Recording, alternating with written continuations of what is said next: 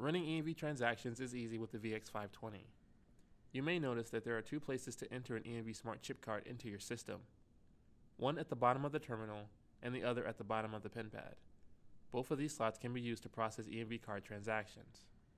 You can either have the customer insert their own card into the pin pad, or you can take the card and insert it into the terminal. To initiate a transaction, press the gray F2 key on the right side of the terminal display. It should say Sale beside the key on the screen. Enter the amount of the transaction and press the green Enter key on the bottom right-hand side of the terminal. The display on the attached pin pad will light up and prompt the cardholder to insert, tap, or swipe their card.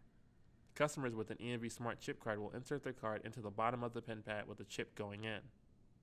If a customer is using a mobile wallet such as Apple Pay, they would tap their phone against the wireless symbol here.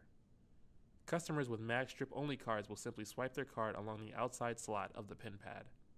In this scenario, our customer has an EMV Smart chip card. Insert the card chip first into the bottom slot of the pin pad. The customer screen will then say, "Please wait," and then will change to "Do not remove card."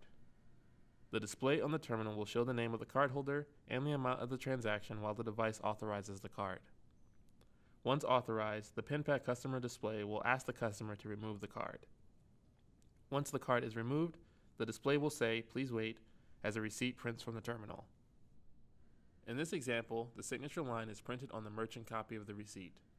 The cardholder will sign the merchant copy of the receipt and hand it back to the clerk. The terminal will then ask whether you want to print a customer copy of the receipt. Choose yes or no.